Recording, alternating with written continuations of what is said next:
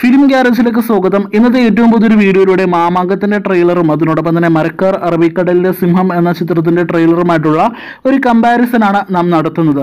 നിങ്ങൾക്ക് എല്ലാവർക്കും അറിയാം, മമ്മൂട്ടി നായകനായി എത്തിയ ബ്രഹ്മാണ്ഡ ചിത്രമായ ഈ ഒരു മാമാങ്കം എന്ന സിനിമ വലിയൊരു ഹൈപ്പോടെയായിരുന്നു നമ്മുടെ തിയേറ്ററുകളിലേക്ക് എത്തിയത്.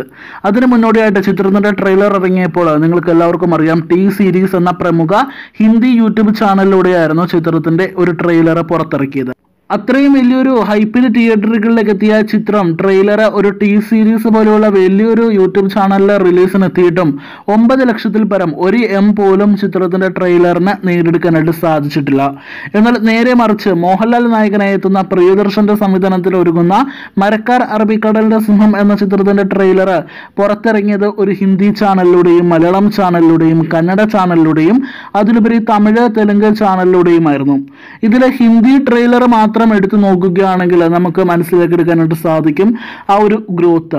ഏകദേശം ഒരു മാസം പിന്നിടുന്ന ഈ ഒരു വേളയിൽ ഈ ഒരു മരക്കാർ അറബിക്കടലിന്റെ സിംഹം എന്ന ചിത്രത്തിന്റെ ട്രെയിലർ ആകെ നേടിയിരിക്കുന്നത് 14 വ്യൂവേഴ്സ് ആണ്. അതായത് 1,40,00,000 പരം വ്യൂവേഴ്സ് ആണ് ഒരു മാസത്തിനുള്ളിൽ തന്നെ ഈ ഒരു മരക്കാർ അറബിക്കടലിന്റെ സിംഹം എന്ന ചിത്രത്തിന്റെ ട്രെയിലർ സ്വന്തമാക്കിയിരിക്കുന്നത്.